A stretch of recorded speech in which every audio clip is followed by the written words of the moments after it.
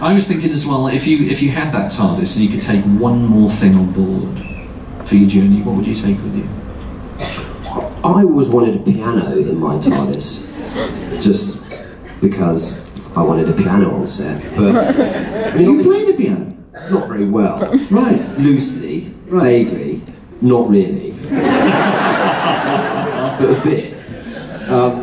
But, you know, I mean, the amazing thing, that was one of the amazing things about this show, is that you got to be so close to all these amazing ideas about time travel, or you got, you know, you go, well, obviously the Doctor's got some amazing piano room somewhere with, like, pianos made from Zygon, or whatever it is, you know what I mean? And you're so close to all these big, huge, magical, mad ideas every day that it's so rewarding, that relationship with, you know, that part of the story. I don't know.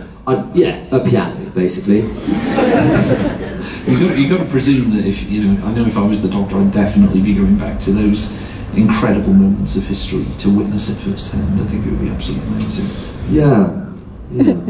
What about yourself, David? What would you take on board? Do you mean like as a sort of thing that you would need to survive, or do you mean? No, I don't know. Something that, you know, a bit sort of desert island disky. I think I was thinking. You know, something that you think, oh yeah, no, I'd like to have that with me, definitely. A nice coffee machine, probably. Yeah, that would be quite important. Because it's remarkable, even now, the places you can't get a good cup of coffee. So I'm sure in all of time and space, there are more places you can't get a good cup of coffee than there are places when you can get a good cup of coffee. Probably. Statistically. So I cover myself.